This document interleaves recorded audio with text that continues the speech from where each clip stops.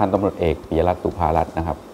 ตำแหน่งผู้กำกับการ1กองบังคับการตำรวจท่องเที่ยว1กองบัญชาการตำรวจท่องเที่ยวนะครับอำนาจหน้าที่ในการรับผิดชอบนะครับก็ควบคุมนะครับรับผิดชอบในเขตกรุงเทพมหานครนะครับกองบัญชาการตำรวจท่องเที่ยวเนี่ยนะครับภารกิจนะครับก็ดูแลนะครับนักท่องเที่ยวเริ่มจากตั้งแต่เข้ามาในประเทศเลยนะครับก็ตั้งแต่ลงนะครับสนามบินจนเดินทางออกมาจากสนามบินนะครับก็ที่กินที่เที่ยวที่พักนะครับตามจุด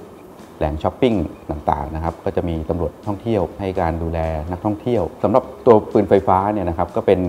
อุปกรณ์นะครับทางเลือกนะครับในทางยุทธวิธีของตำรวจนะครับโดยที่ในการใช้กำลังนะครับของเราก็จะมีนะครับ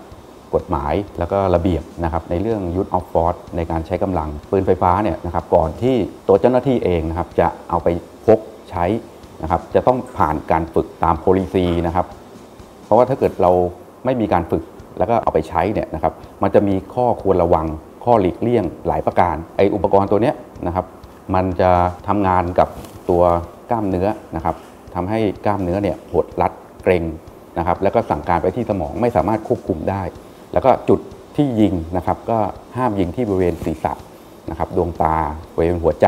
เมื่อผู้ก่อเหตุล้มลงกับพื้นนะครับตัวเจ้าหน้าที่ก็เข้าไปอัปเตอร์แคร์นะครับเข้าไปพันธนาการนะครับเพื่อดึงเอาหัวกระสุนออกนะครับแล้วก็เก็บตัวนี้ไว้เป็นวัตถุพยานประชาชนก็สามารถมั่นใจได้นะครับว่าตัวเจ้าหน้าที่มีความพร้อมแล้วก็มีทักษะมีความชำนาญนะครับในการที่จะเอาอาวุธปืนไฟฟ้าไปใช้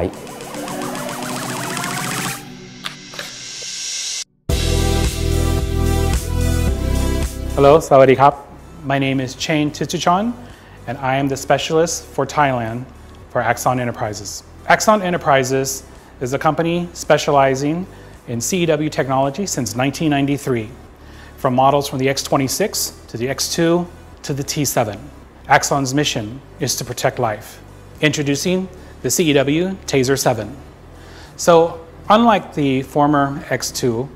the new T7 has the new functions of being able to have multiple cartridges, and at the same time, the most important thing is the tilt select, being able to allow an officer to choose between 3.5 and a 12-degree cartridge inside, just simply by being able to flick.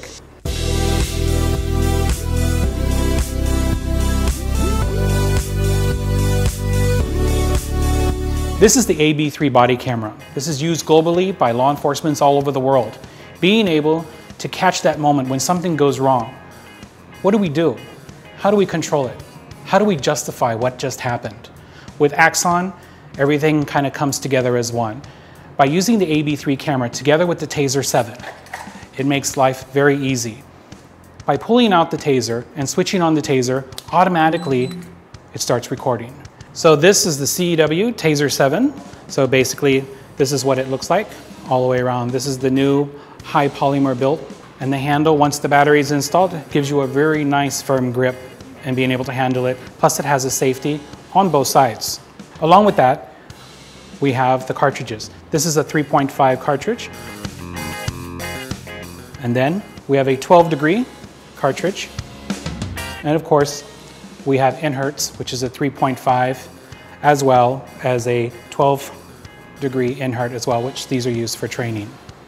Along with that, you have a few different options for the batteries. You have a standard battery. These are rechargeable batteries.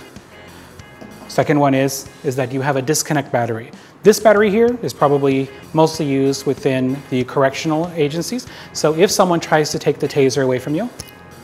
all you have to do is just pull the tether. After that, it will disconnect the battery. Cannot be used unless the battery is redocked again. The battery here, you'll see it's a little bit bigger for the T7. This is a non-rechargeable battery. So that means that you're going to be able to use the TASER